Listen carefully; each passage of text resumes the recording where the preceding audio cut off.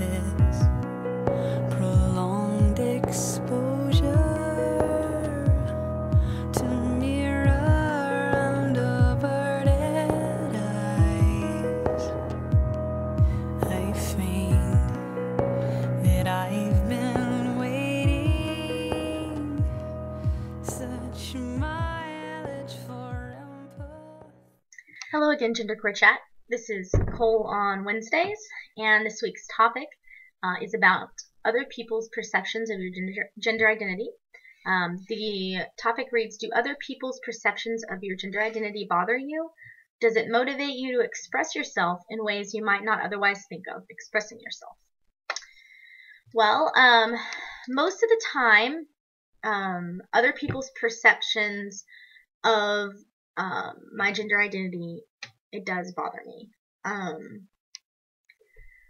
I would like to be seen at first glance or pretty early on as the gender or non-gender that I feel personally.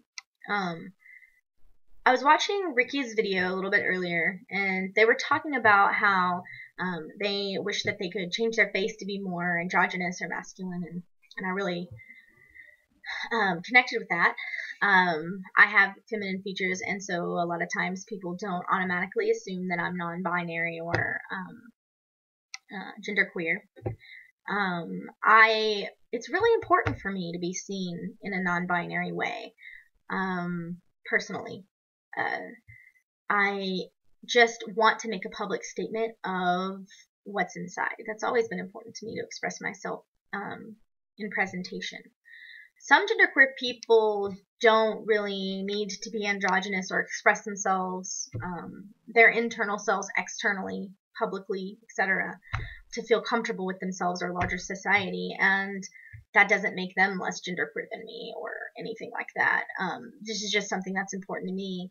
It makes me feel better and more comfortable, etc., to make this external representation by presenting in an androgynous way. And I guess that would be a way that my gender identity or perceptions, other people's perceptions of my gender identity, motivates me to express myself in presentation, so that perhaps I can be seen as non-binary a little bit faster, and that is important to me. I think that I also am motivated to pay more attention to my language than I would if I were not thinking about how others perceived my personal gender identity.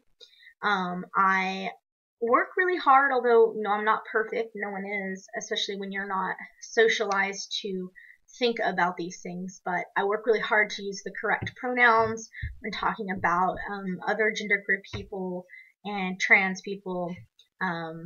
I pay really close attention also to just my overall language in general when I'm generally speaking about life, so that I leave those gender cliches and all the gendered language sort of out of my vocabulary.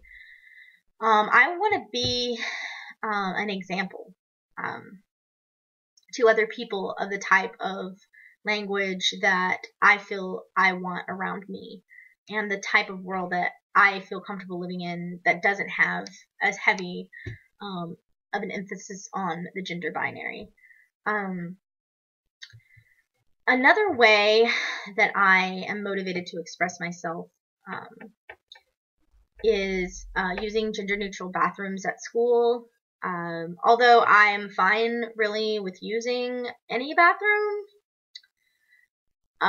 of course, for me personally, I feel the most comfortable in a gender-neutral bathroom. But again, I'm okay with going in any bathroom, so why do I choose the gender-neutral bathroom all the time, as much as I can? Because I feel that a lot of people don't have a reference for why things like gender-neutral bathrooms are important. And I worked really hard a couple of semesters ago getting our school to even put in any gender-neutral signs on the bathrooms. All they had to do was switch out a sign, and it took like 2 years to get it approved. Just switching out a sign, that's it. For not even all the bathrooms, of course, just, a few. So I worked really hard getting that passed, and it did pass, and that's great. Unfortunately, in my building, the music building there that I'm mostly in, we don't have any gender neutral bathrooms. But the reason why I go into them as much as possible at school, as opposed to the other ones, is really for other people's benefit. To see someone going in there that's non-binary and saying, "Oh, maybe that's why. Why did they switch these signs?" Because they probably wouldn't even notice or have any idea of. A lot of people, definitely not everyone, but a lot of people just don't have a lot of reference for that if they're cisgendered.